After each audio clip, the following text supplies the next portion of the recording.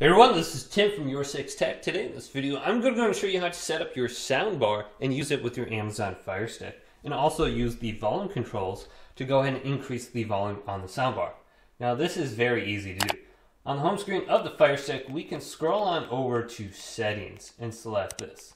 Now if this doesn't open up, we can hold down the home button on the remote, and then we can simply scroll on over to Settings under here and select this. Now what we want to do is go to the equipment control. So if we scroll on down under settings, we can go to equipment control and select this, and then we can go to manage equipment. Now I already have my TV set up, but you can change the TV in here if your volume control isn't working with your TV. But let's go to add equipment, and we have other things under here like receiver, soundbar, cable, game consoles like PlayStation, Xbox. But let's go on over to Soundbar and select this. Now it says, please wait while we prepare your remote for setup.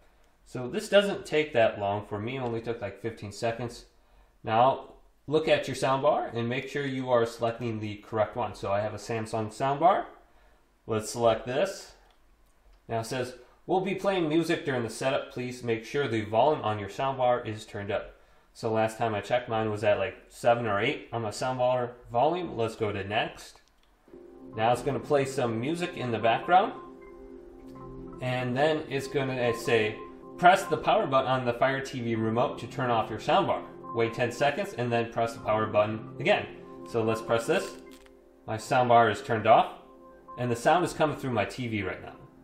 So let's go through the setup and press the power button again. My soundbar is turning back on. Did your soundbar turn off and back on when you press the power button? Yes, you can see it turned off and on.